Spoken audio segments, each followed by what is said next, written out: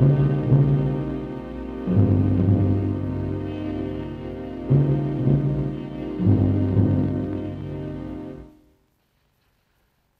my opinion, John, this is the type of furniture we should be making. Remarkable. What is it? It's a chair made out of wrought iron and plastic. It's the latest modern design. And this, Harold?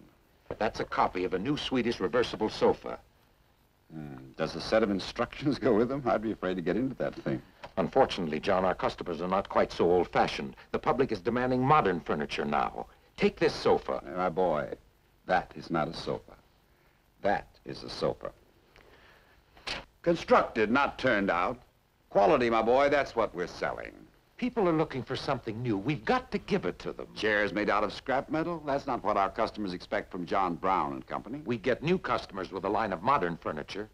Now, Harold, our sales are fine. We're making money. We'll end the year with our usual nice profit. We could triple our profits. And we could go bankrupt. So you won't even consider it?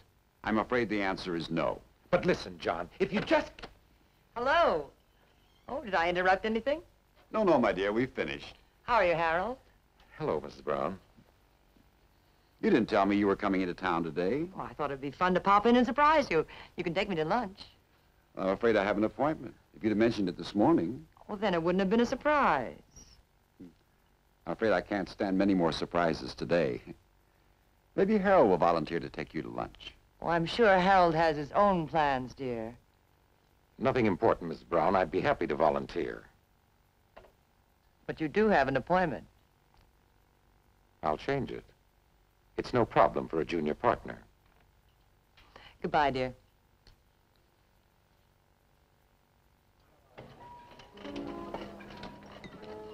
Hors d'œuvre, madame. Yes.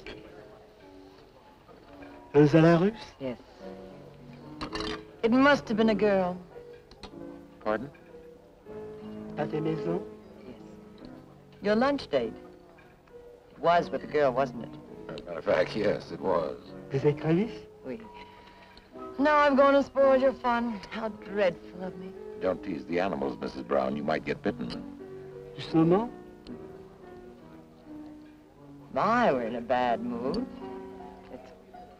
Et vous aussi, monsieur? Nothing for me, thank you. Très bien, merci. Why were you and John glaring at each other when I came in? I told him our product was 20 years out of style. A lot of people still buy it. 3 times as many would buy furniture like this. What's that? Sketches of a new line of modern furniture that we're not bringing out. May I look? You can have them.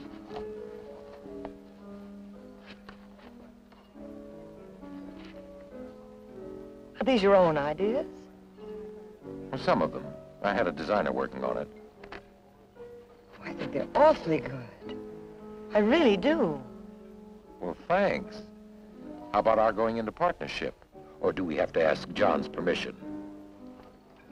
He's a charter member. Do you have any influence with him? I never interfere in his business. But you've just got a share of it now. You just became a partner. Are you as conservative as your husband, Mrs. Brown? No wonder my husband thinks your ideas are too advanced. I just meant we could make a lot of money. Oh, now you're angry again. Are you sorry John made you take me to lunch? I wasn't drafted. I volunteered. I shouldn't tease you. Your sketches are wonderful. And most women would like to make a lot of money. Sure, some of them marry for it. That's a low blow. I'm very fond of John. I'm sure you are.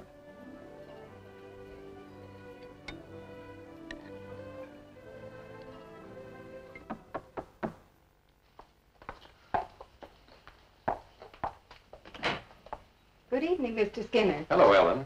I'm a little early, so if Mr. Brown hasn't finished his dinner... Well, he's not here. He left for Philadelphia late this afternoon. Well, that's odd. I was supposed to meet him here to go over some statements. Would you like to speak to Mrs. Brown? Oh, no, no, don't disturb her. I'll just leave these with you. What is it, Ellen? It's Mr. Skinner, ma'am. Harold. What a surprise. You're just in time for dinner. Oh, no, thanks. Well, I owe you a meal. Remember, you bought my lunch a few weeks ago, under pressure. Well, thanks. I've eaten. I had an appointment with John, but he seems to have forgotten all... Well, come in. I can't imagine John getting his appointment so mixed up. Darling, your act was absolutely priceless.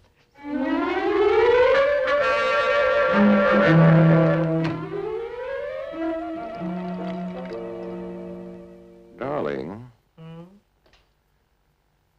what are we going to do about John? Do you have to worry about that now? Well, let's face it. We're running out of ways to meet. We can't pull this one again. Ellen will be suspicious. And if I take you to lunch once more, John's going to start asking questions. Yes, I know.